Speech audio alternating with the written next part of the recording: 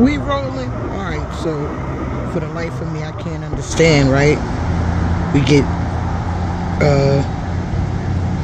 what is this, vandalism, basically, graffiti. But what I don't get is, you got security cameras right there at this big University of Pennsylvania hospital, and this happens.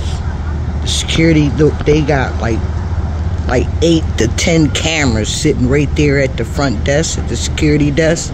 So I hope they find out who's doing this kind of stuff, because it ain't just one person. This done been tagged a couple of times in the past few months. So this is the kind of stuff that we need to be paying attention to.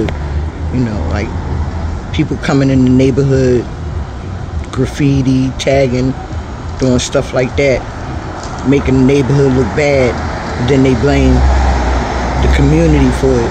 But you got security cameras right there that could catch everything that go on in that corner, but we won't use them for them. We'll make sure we keep the people off the public sidewalk for the bikes. Yo, that's crazy. But anyway, that's my rant for the day. Peace.